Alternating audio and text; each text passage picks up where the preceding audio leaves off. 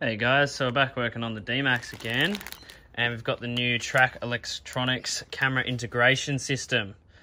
And what that's going to let me do is be able to see out of the reverse camera while I'm driving forwards, because as you can see, I've got the canopy on the back and we can't see out of that. And it's also going to let me add a front camera, so when we're out on the tracks and winching, we can see what the winch is doing when the wheels are up in the air and you're looking at the sky. Alright, so first thing we're going to do is pop the head unit out. I've gone ahead and popped most of the clips out. All I've done, just got a couple screwdrivers and sort of levered my way around the edges, and try to do that the best you can without damaging any clips. And I know you're going to hate me because I don't use the trim tools, but I just find a couple screws are much thinner and they get under those tight gaps without actually damaging anything if you're careful. So once you've popped that off, just be careful not to pull too hard because you still got your hazards wired in there, so you just want to unplug that and then you'll get a lot more slack with it. Once you got that down, just want to unplug these two here and they'll just come completely off. Next, what you want to do is just take the actual control module out here, so just those 4 Phillips heads, and yeah, should be sweet. Once we've got our box out, what you want to do is take this green one out and this white one here, so I can start installing our patch cables. In the pack, it's just this one here with the braided sheathing on it. Then just put the identical one of the white back in on that patch cable, and then get your green one and do the same thing with the green plug you pulled out.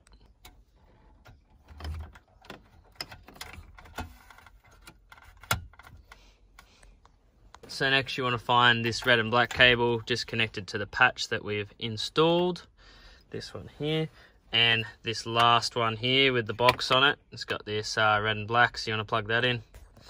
Next step is just to earth this one. So these Phillips down here, just unscrew them a little bit, slide it under, and screw it back on. Once you've got that earth down there, you just need to connect the last two, which is green to green and white to that white you pulled out before over here, not to the hazards. So next we want to look at our box. We got camera input 1 there.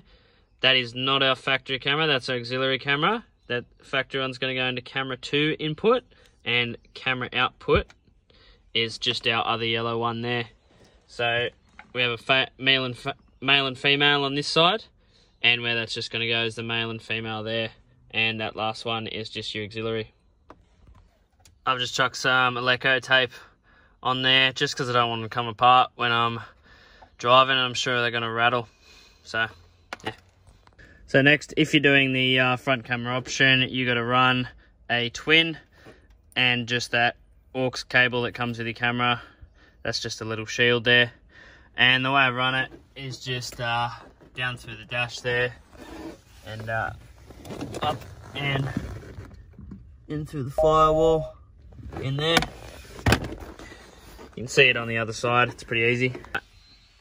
So once you got your active there and you've put your neutral on, now all you're going to do is get the loom for your switch, route it back through under the steering wheel, and pop out this, push out one of these, and put your new camera button in, which should look schmick as. After you've put that button back in and you just put your dash back together just like that, you are good to go. So let's give it a crack. We're just on ignition now, so the car's not even on. Press camera on. Yehoo! How good's that? Change camera. Yeah, we got the front camera too. How good is that? As you can see, we are driving forward and we are in the reverse camera. We are cheering. And as I switch over to the front, try and drive like that.